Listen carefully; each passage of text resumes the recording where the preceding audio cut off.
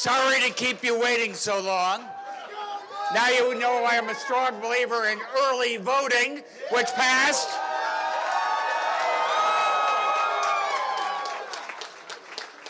Look, Connecticut gets it right. I think we showed that along the way. We're having an election. It's an election with integrity. I see that Dick Blumenthal's opponent just conceded. Appreciate that. William Tong's opponent just conceded. And I know that we've got ABC has given us the vote. I see that Fox News has said we won this thing. Connecticut gets it right. We had a good election, a fair election. Now we all come together. We work together as one because that's what Connecticut always does. That's the Connecticut difference, right?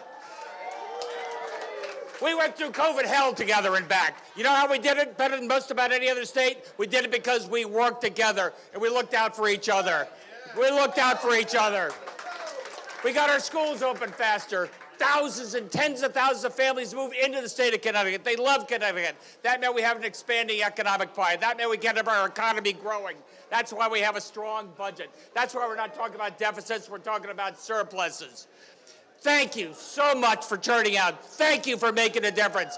Thank you to my campaign team. Thank you to my family. My poor family. Annie's happy to have the election open, and she's really happy she doesn't have to hear any more stump speeches by Ned Lamont. Look, we're going to let the dust settle tomorrow. All the final numbers are going to come in.